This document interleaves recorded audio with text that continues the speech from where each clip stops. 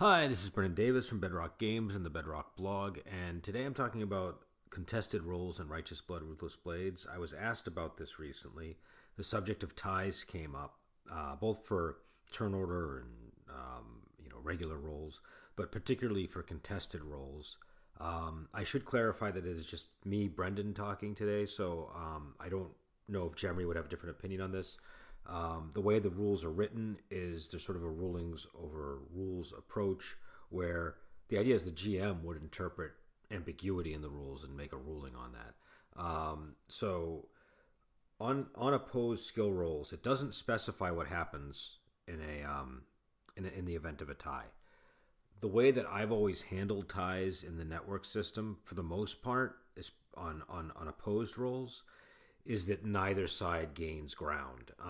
An opposed roll is usually used for situations like races and chases, where you have two characters either racing each other or one is chasing the other, and you would have each of them make a speed roll, and whoever gets the higher number, that person gains ground, essentially, in that sort of a situation.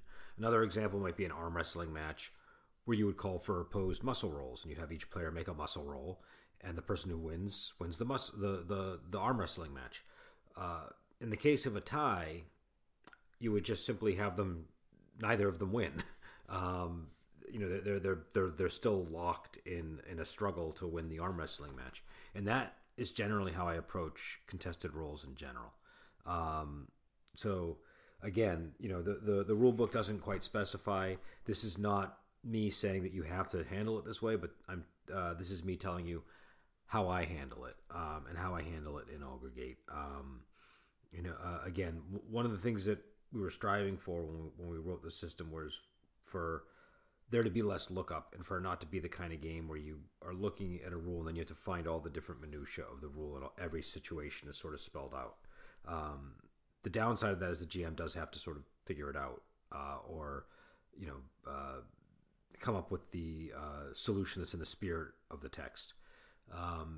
But yeah, so again, opposed roles, again, there are probably cases where this might not 100% be the case, but in virtually every case I can think of, I always treat a tie as neither side gains ground or neither side wins. It's sort of, you're still locked in whatever struggle you're in. And when I deal with opposed roles and things like races and chases, I'm pretty fluid with how I deal with that because I want to, I kind of want to have the rules help establish what's unfolding as the race is happening. An example of a nice rooftop chase is the scene in Wuxia with Donnie Yen, sometimes called Dragon, with him and Kara Hui running on the rooftops.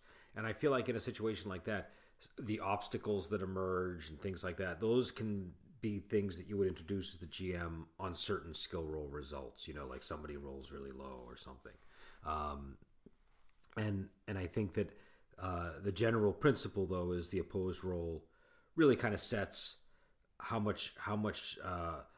either far ahead the person who's in the lead is getting or how close the person in the rear is getting. And generally, I kind of use a rule of three when I'm doing it, where I figure it usually takes about 3 rolls for a person to catch up, unless they were like considerably behind or a lot closer from the get-go. But that's just my personal preference. So I'm going to be back on here again. I know this was a very short one, but there really wasn't much to cover. Just opposed roles. I'm going to try to cover a lot of stuff from Aggregate and some things from Righteous Blood. These are going to mostly be me just kind of answering questions off the cuff. So one thing I would say is don't treat these as like official codified rules. I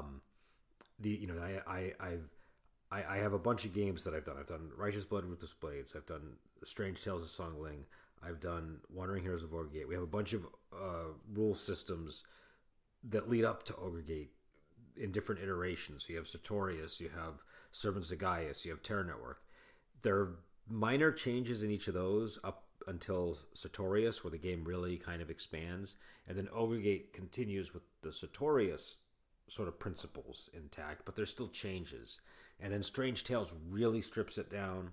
And Righteous Blood, Ruthless Blades is like a medium light version of it. But it retains a lot of the sculpting that happened when we were working on Strange Tales of Songling. And I say all this just to sort of clarify that, there's a lot of games, and so I get confused sometimes myself. So I don't want people listening to this and just assuming that it's 100%, this is a decree that you have to follow. Also, the longer I play these games, I adjust how I play them. There's a certain amount of drift that starts to happen. And I always try to go back to the rules and keep with them. But sometimes I don't want to stick with a book that was written in 2016, say, in the case of Ogregate. It might have been before that. But whenever that book came out, my attitudes about how I want to run it have changed. And if I put out a revised version, it would probably more reflect how I tend to run it right now. So when I answer the questions, I'm going to look up the rule and try to give the best answer I can. But just keep in mind, these answers are generally reflecting how I play the games now. So I have to head out. But again, this is the second episode of this. If you have any rules questions or setting questions or anything, feel free to send them to me. I'll do my best to answer them. I think the next one I have coming up, I know it has to do with Ogregate, but I can't remember what the question was. But there was a specific question I got about Ogregate that I'll be answering. And until next time, I will talk to you later.